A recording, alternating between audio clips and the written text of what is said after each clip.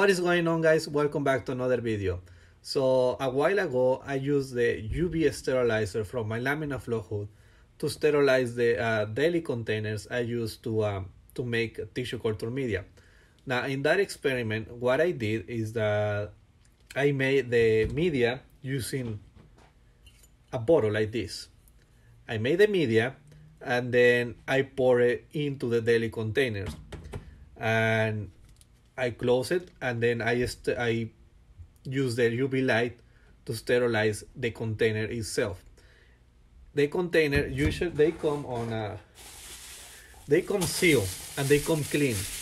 However, I really don't believe they are sterile. So I got very good results where the plants that I have here, they are growing very well. They have no bacteria, no contamination, and the plants are very healthy. So the experiment did very well.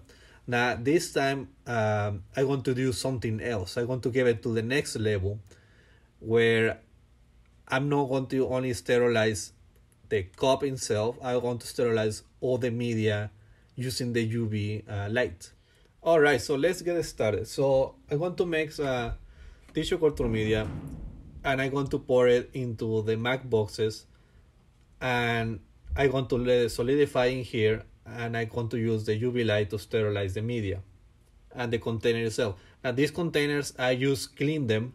These were the ones I was using for the temporary immersion bioreactor experiments.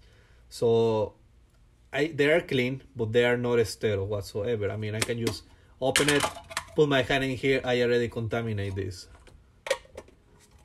Okay, so let's start by making some media. So I don't need a lot of media. I'm only going to do 400 milliliters. There we go. Now I'm going to pour my MS. Oh, this is off. This is full MS and sugar. So I'm going to do full strength MS media. Goes there. Now I want to measure the gelling agent. I want to do both gelling gum and agar to see if there is any difference. So tell me first, I want to calibrate the pH.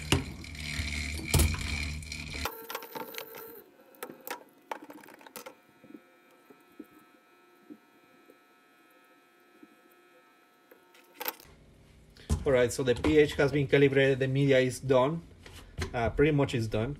I just need to add the gelling agent. So I'll be right back. Alright, so let me start with the agar.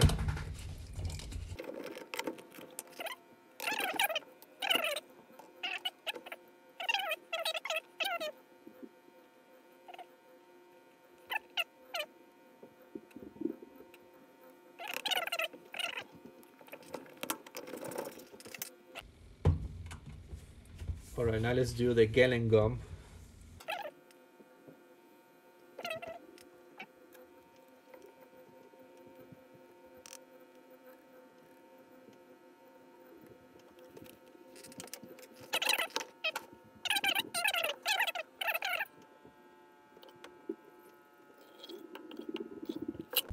Alright, so the media is done.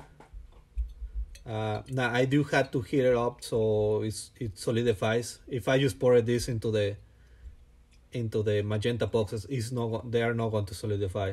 So I'm going to take this to the microwave, and I'm going to get it to boil temperature. That is not going to sterilize the media. What is going to hopefully sterilize the media is going to be the UV light. So I'll be right back. Alright, so the media just came out of the microwave. It's pretty hot, it's boiling.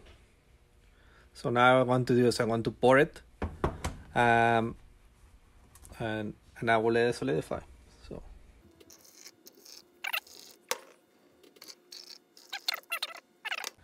now this is the gelling gum.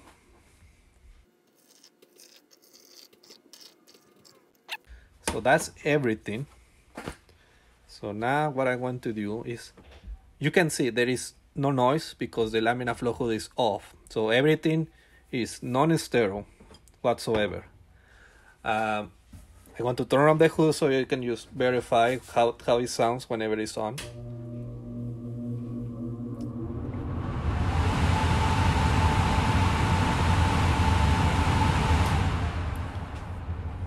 Alright, so that was the noise of the laminar flow hood. Alright, so I'm going to leave the media in here, let it solidify, and I want to leave the lids out because I actually don't want any condensation, because you can see they're hot, so they're going to have all the condensation. I don't want that, because what I'm going to do is I'm going to set a camera, a time-lapse camera, and I'm going to show any source, any contamination. So I want to have the container as clean, as clear as possible. So alright, so what I'm going to do now is I want to put my UV protection glasses, and I'm going to turn on the UV light for the hood. So there you go. So the UV light is on now, and now the lab is a little bright, so you may not be able to see it. I will take some other video whenever I take this out.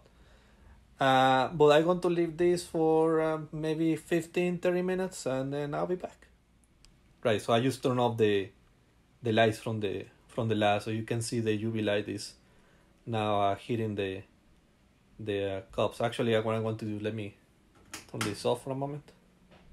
Let me move this a little bit more to the center. And you can see I even using my bare hands. I'm not even clean.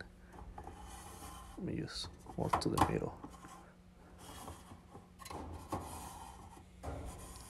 So if this works, that would be great. I don't know if I would make media this way.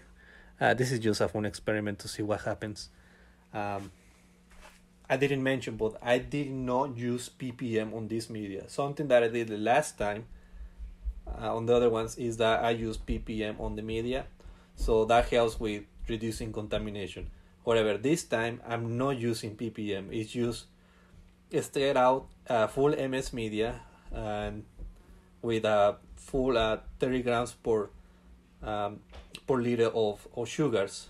And I bought the media just to dissolve the agar and the gellan gum, but other than that, it has not been sterilized. The Mac boxes have not been sterilized. Everything is from the UV light.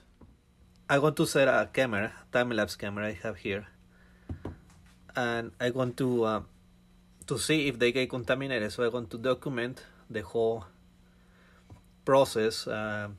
If they get contaminated, I will show you in the next video. Well, not the next video because it's going to take some time. But the idea is if they don't get contaminated, I'm going to put some plants in, and then I want to still record using the time-lapse camera and see how the plants do. So hopefully they don't get contaminated. So I'm labeling this video as part 1. It's definitely going to be a part 2 where I'm going to show you if they got contaminated or not, and if they didn't go contaminated, I'm going to put the plants there, and then we're going to have a third video and see how they do. All right, so I think this is it for today, and I'll see you in the next video. Goodbye. All right, so this is the setup I'm working with. So the time lapse is on a tripod, which is secured to the shelf, and the magenta posters are inside of this. How you call this? You use this to take some pictures, some like stock pictures. So they're there. If there is any contamination, we're going to see in like 1 or 2 weeks. So you will see the time-lapse video whenever I make the next update. Alright, see you. Hey everyone, thanks for watching the video. If you're enjoying these tissue culture videos, be sure to follow us on social media for more informative content. And if you're interested in conducting your own tissue culture experiments, make sure to check us out at plantcelltechnology.com for all the products you need to get started. Use the code FP10 for 10% off your first purchase.